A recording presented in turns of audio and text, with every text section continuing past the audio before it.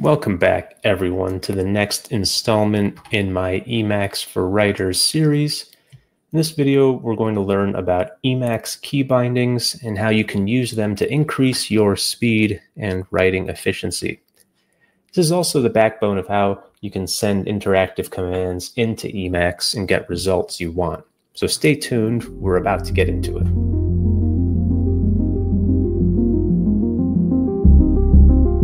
Before we get started, I'll mention that this educational video series is based on my Emacs for Writers handbook, which you can download as a PDF or EPUB ebook formatted file. They are in one zip file, so you can download the entire zip and pick which file you want to use. Linked in the description below if you want to follow along with the text. I've also provided links where you can follow me on X and Facebook, where I cross-post my video content and other content specifically for those platforms. There's also a link on my website if you want to join my email newsletter. So thank you. On with the video. Some key concepts we'll be discussing are the key notation system in Emacs, compound key bindings, the global keymap, muscle memory development, keyboard efficiency over mouse usage. So Emacs has various keyboard shortcuts, or in Emacs terms, keybindings, as a sort of notation system for running functions that accomplish certain results. And if you're familiar with using Control-C and Control-V on your computer for copying and pasting, you already understand the basics of how these keybindings work in Emacs. But specifically in Emacs, in the documentation and other places, you'll see the keys represented this way, and this is important. So capital C represents the control key on your keyboard. M is the meta key, which is usually identified as the Alt key on your keyboard.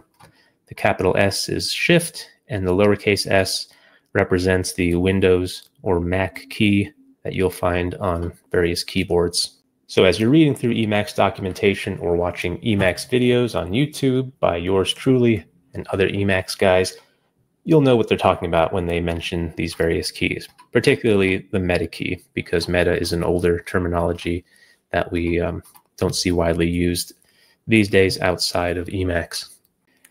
As you can imagine, key combinations can be used to achieve different effects.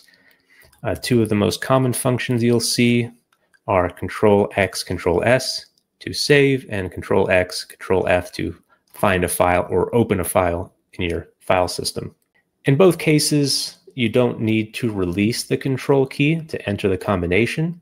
You can keep the Control key pressed down and then type the rest of the combination. So for example, to save a file, I'll press down the Control key and then press X followed by S, and that will run the save command. Now you might already be thinking, geez, these key combinations look a little complicated. How am I supposed to remember these? I mean, you need to use 3 different keys just to save a file. Remember that everything in Emacs can be customized, so you're not forever locked into these. Emacs also has different key maps for different modes. So certain key combination in one mode might do something different in another mode. And key bindings that do the same thing in all modes are part of the global key map. So all modes have access to that same functionality. And you'll find these two, save and find. Those are good examples of commands that will be available in every mode. This is important to understand when you start putting in your own key bindings. You can create your own key bindings for any functionality you want.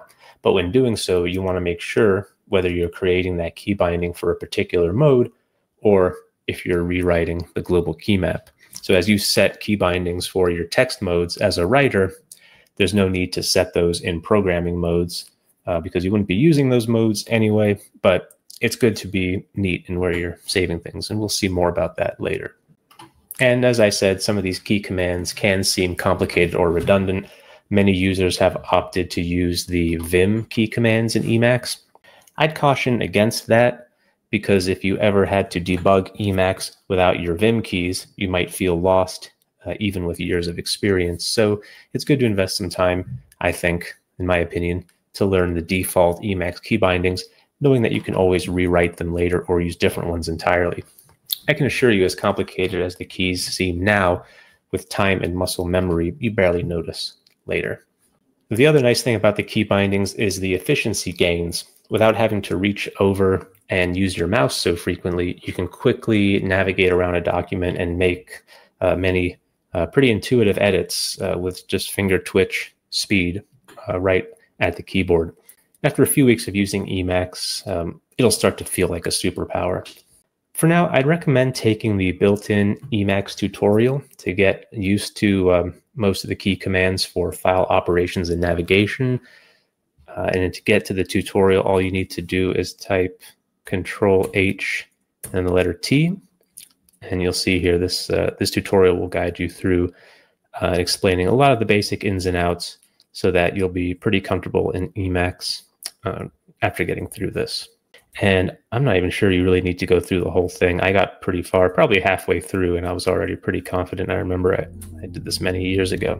So that's it for this video. In the next unit, we're going to be looking at navigation, how to jump around your document.